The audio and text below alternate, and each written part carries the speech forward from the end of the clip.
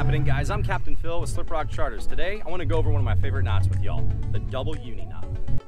One of the reasons that I love using this knot is because it's basically two knots that are pulling against one another. What this does is give you a super secure connection between your braid and your fluorocarbon leader. This is ideal in many fishing conditions because it's quick, easy to tie, and effective. One of the downfalls of this knot is that it's a little bulky. What that means is that it doesn't go through your guides as easy as some of the other knots do. Overall, it has really great strength, connection, it's easy to use, and I got a fish on. To tie the double uni knot, what you want to do is take both your lines and lay them next to one another. Create a loop with your leader and wrap it around the braid and the leader 3 times. Once you have that complete, you'll go ahead and pull that side tight. You don't want to over tighten this side, but just leave it nice and snug. Then you can move to the other side and do the same exact thing.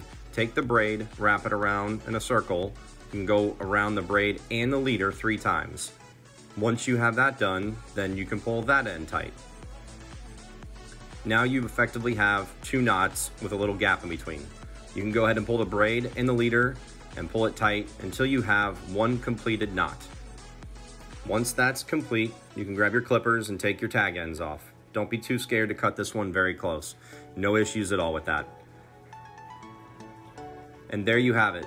That is the double uni knot. A really wonderful knot, and I urge you guys to give it a try, get out there and go do some fishing.